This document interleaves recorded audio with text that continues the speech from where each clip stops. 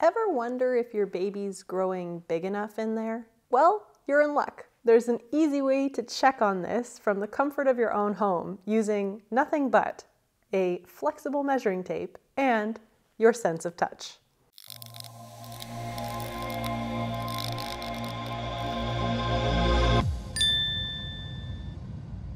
Welcome to the Deconta channel, where we discuss all things educational and we never duck away from difficult topics. As you probably already know if you've been keeping up with this series, that in the first trimester, your baby's length is measured from their crown to their rump, or the top of their head to their butt. However, between weeks 14 and 20, within that second trimester, there are other measurements that are also taken to determine your baby's overall length or growth and progress.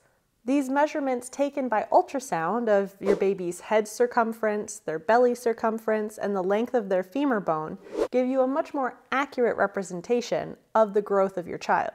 Now, after this 20-week mark of gestation, there's also an additional thing that you can measure to see if your baby's on track growth-wise. This new factor is called the mother's fundal height, which is essentially the distance from the mother's pubic bone all the way up to the top of her uterus, which essentially is just measuring the height of the uterus. Typically, after the 20-week gestational mark, your fundal height aligns with the number of weeks pregnant you are. So for example, if you were 22 weeks pregnant, then your fundal height should be somewhere around 22 centimeters. Now, this is just a very non-invasive, rough guesstimate that gives doctors a good idea if your baby is on track with their growth schedule. If you'd like to determine this value for yourself, all you need is a recliner and some flexible measuring tape, along with the use of your own fingertips. So take a seat, recline back as far as you can, or if you don't have a recliner, then just lay down in bed with some pillows to prop you up a little bit.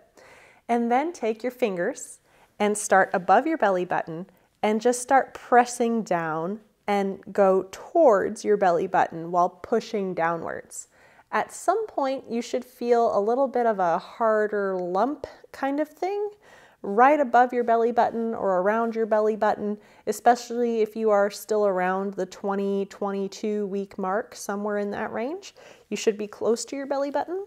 You should feel that harder lump is the top of your uterus or your fundus, hence fundal height. Now, keep that pressure in your fingers where the fundus is, that top of your uterus, and then take your measuring tape and start it from basically right where your pubic hair would start growing on your vulva. So that's kind of like roughly where your pubic bone would be. And take that and measure it all the way up to where you felt that fundus. And voila, the centimeter distance or length of that measurement should be your fundal height. Now, if you are 20 weeks pregnant, right at your belly button should roughly be the 20 centimeter mark. So 20 weeks usually aligns right with your belly button. So you can also kind of guesstimate that if you're 21 weeks pregnant, that you would only be an extra centimeter above your belly button, 22 weeks pregnant, 2 centimeters above your belly button, and so on and so forth. Now, this is not an exact science, obviously, so don't be concerned if it's not exactly spot on with your gestational weeks pregnant, especially once you get to the weeks 26 to 38 range. Besides, around 38 weeks pregnancy, it's pretty typical for your baby to drop down into your pelvis in order to prepare for birth. And this drop is going to give you a little bit more space up by your lungs again, insert breath of relief, and will also adjust your fundal height downwards. But if you do genuinely happen to be concerned about your baby's growth and your fundal height, do reach out to your OB and have them double check everything accordingly. Now, speaking of dropping down, that's exactly what happened this week with my anxiety. Finally.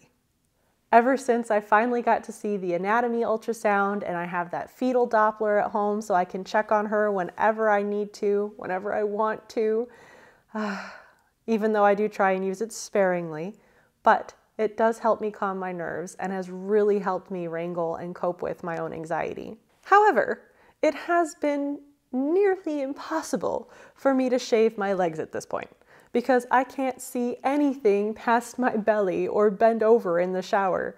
And forget about anything down there. I can't see nothing at this point anymore.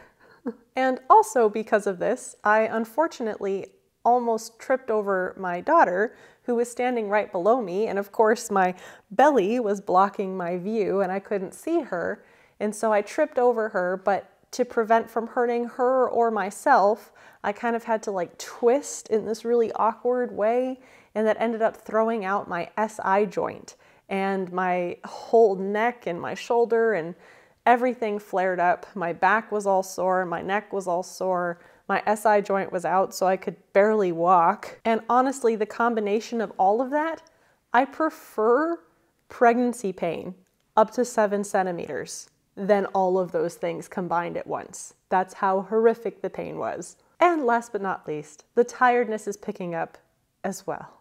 I'm sure it has some part to do with the pain and other parts to do with just pregnancy hormones and where we're at.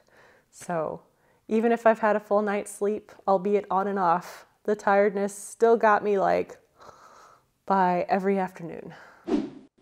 And what does our little one look like at 21 weeks? Well, our little one has grown to an astonishing 8.5 inches long, or roughly 21.6 centimeters long, which is roughly the length of a banana or a carrot, as seen in the model here. Baby's eyelids have finished forming this week, and they've been quite a busy little banana moving around in there. For me, I've still barely been able to feel her move, and what movements I have been able to feel have been far from consistent. And since our baby's getting really good at swallowing that amniotic fluid, their digestive tract is also getting better and better at doing what it's supposed to do. And that job is extracting calories for baby's use. What's also really cool about this week is that if you're having a baby girl like we are, then her vagina is fully formed this week, although it will still continue to form all the way up until birth, of course. Now go grab yourself some measuring tape and see what your fundal height is. And let me know in the comments below if your fundal height actually does measure up with your gestational weeks pregnant. These videos take quite a bit of time to make, but it would only cost you a second to like this video. To join me next week in this 40-week pregnancy series, all you have to do is subscribe. Thanks for watching, and see you next week.